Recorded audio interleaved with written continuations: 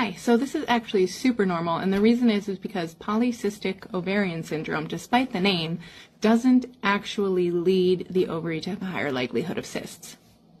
I know. Why would someone name something polycystic ovarian syndrome if it's not cysts on the ovary?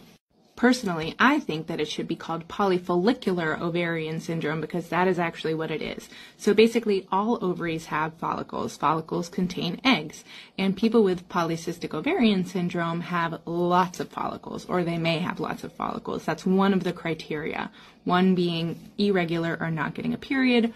One being signs of hyperandrogenism, like hair growth on the face or in places that aren't typical for a person born with ovaries. Acne, things like that, and the last being an ultrasound that shows polycystic ovaries, except again, not cysts, lots and lots of small follicles. So this is a normal ovary. You can see multiple follicles there. There's also one that's growing to ovulate. And this, on the other hand, is probably a polycystic ovary where there's lots of small follicles and they line around the rim. So while technically those follicles are cysts when thinking about the definition of the cyst, but they are not what most people think of when they think of ovarian cysts. And so I think that's where a lot of the confusion comes from.